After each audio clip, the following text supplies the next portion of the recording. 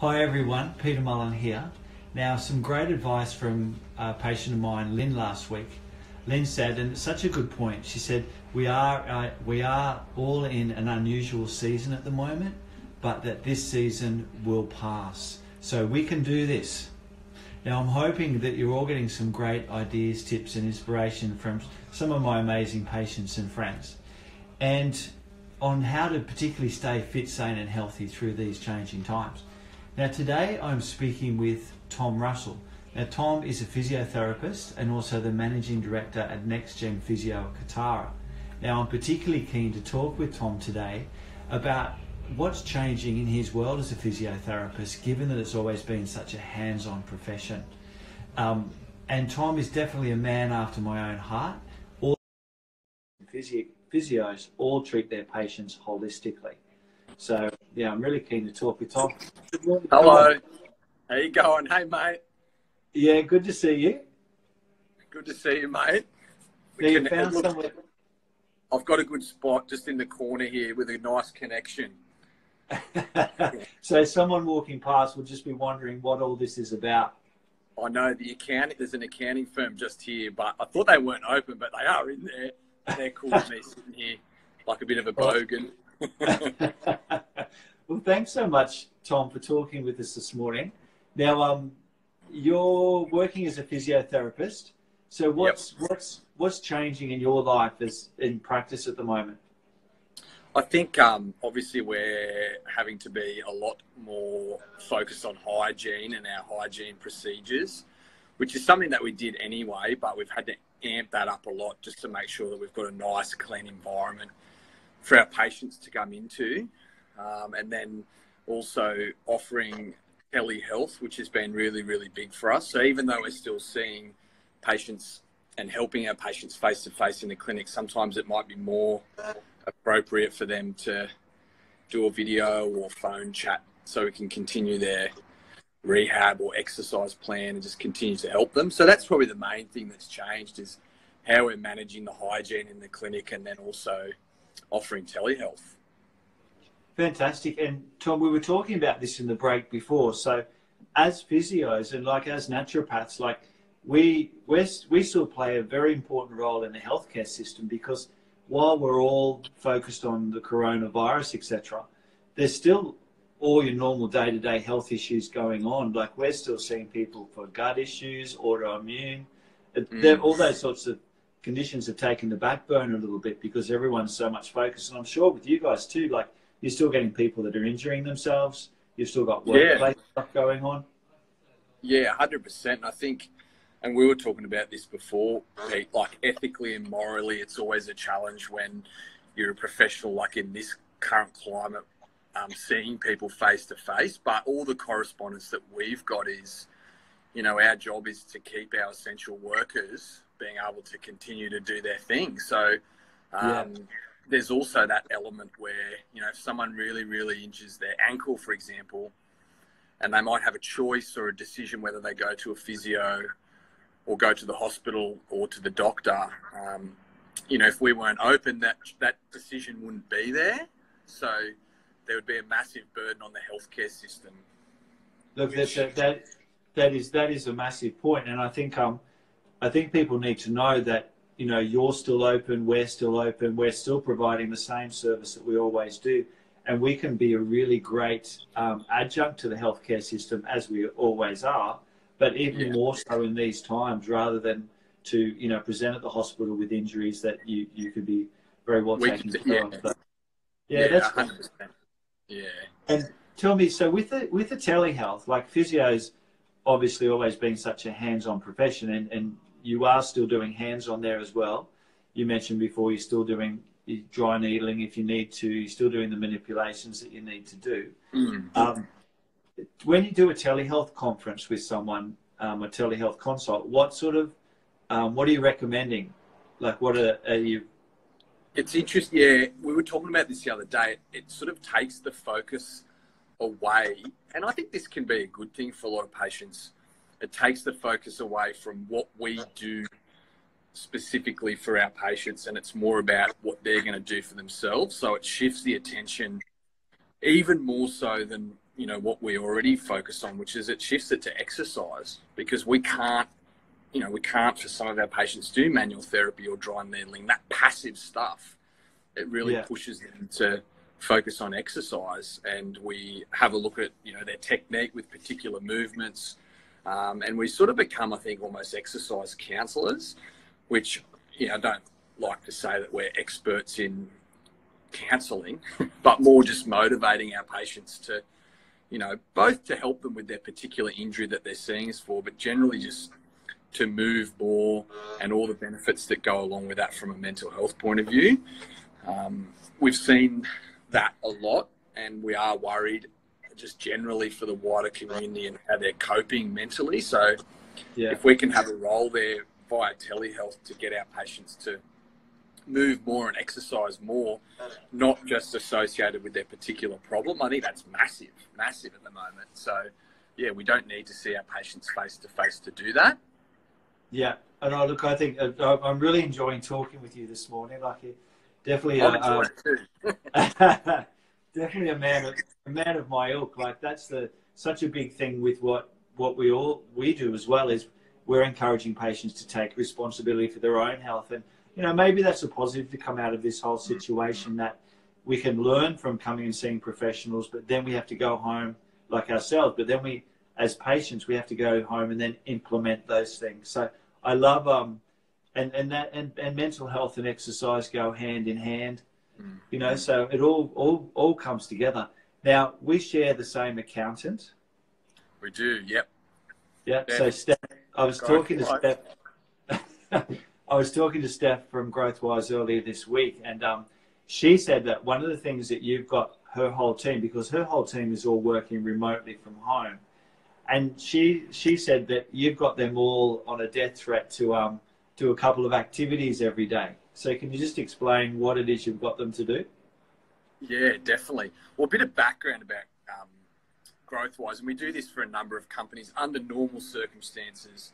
We do physio to your desk, where we go to companies and help them with, you know, trying to get them to move a lot more because of the sort of sitting environment that they're in. We do massages at their desk, which is really, really awesome. But all these businesses essentially have closed. So we wanted to be able to help, you know, these companies continue to move. And it's something that we did with GrowthWise anyway. And I was so proud of them that they kept doing their squats I think it's at 10 a.m. and 4 p.m. every day.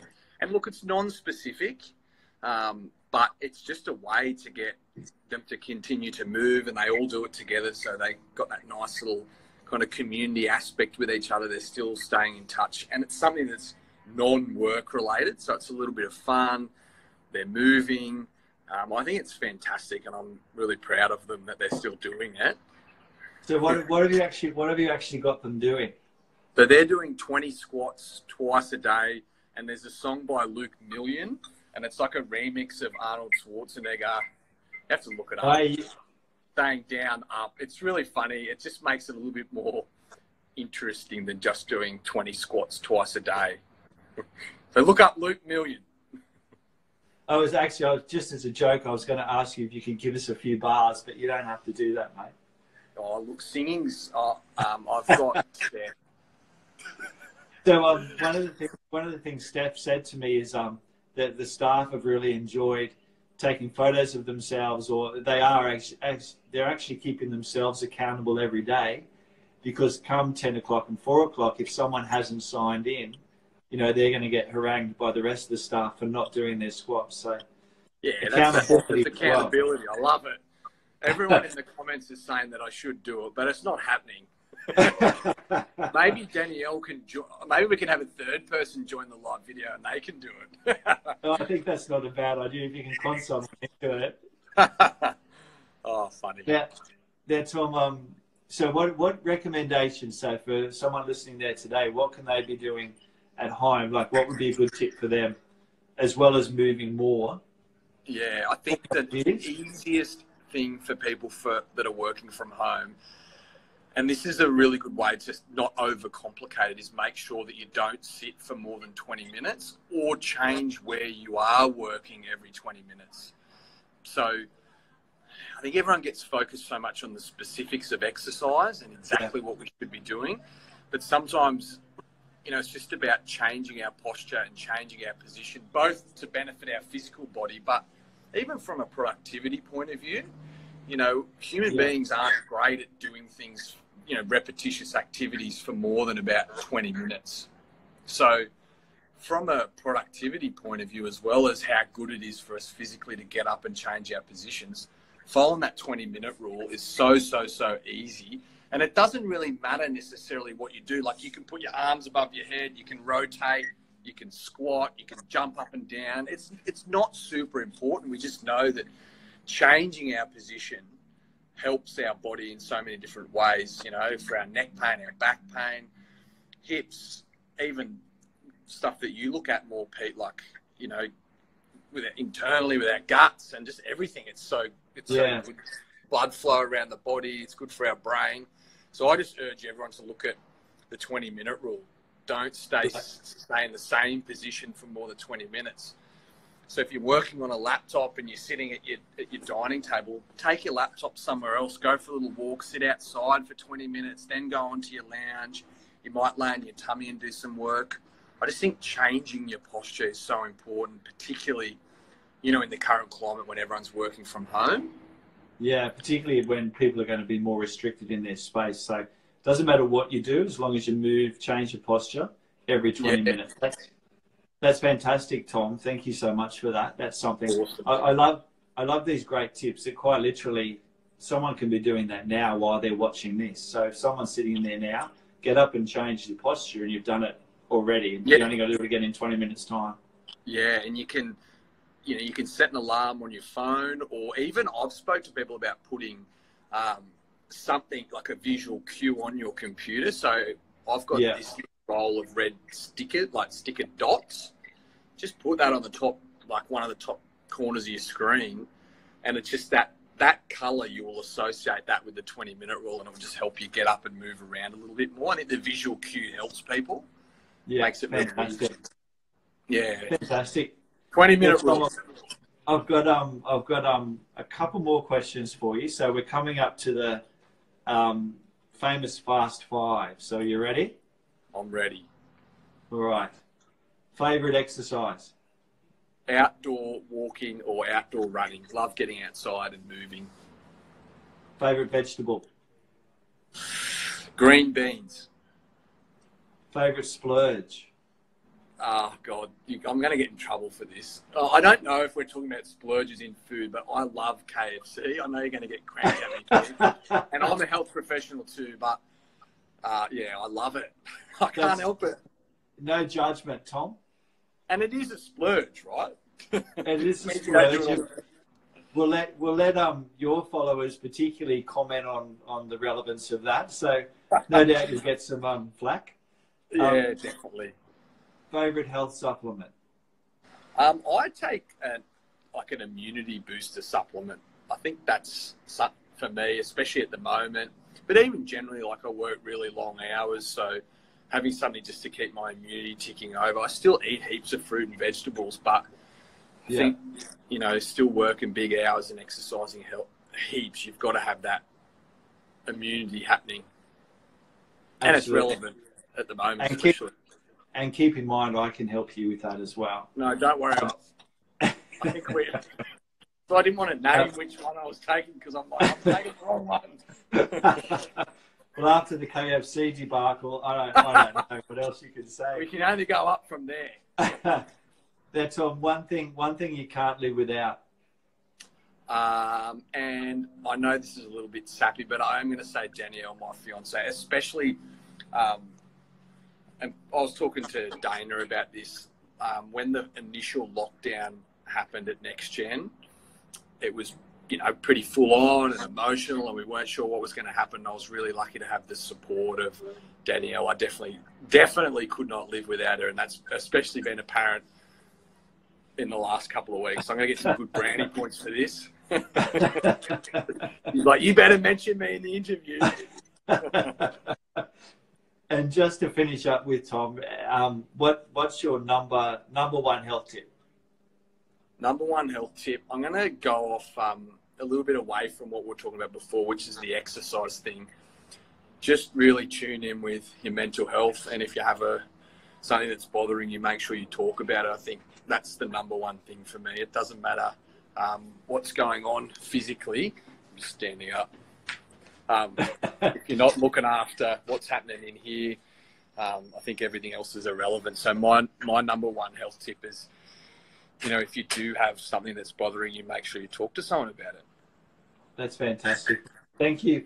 Thank you so much for this morning. Now, can you just finish up just with a couple of bars from that song? Yeah. Down, up, down, up. That's all you're getting. More energy. That's awesome. High energy.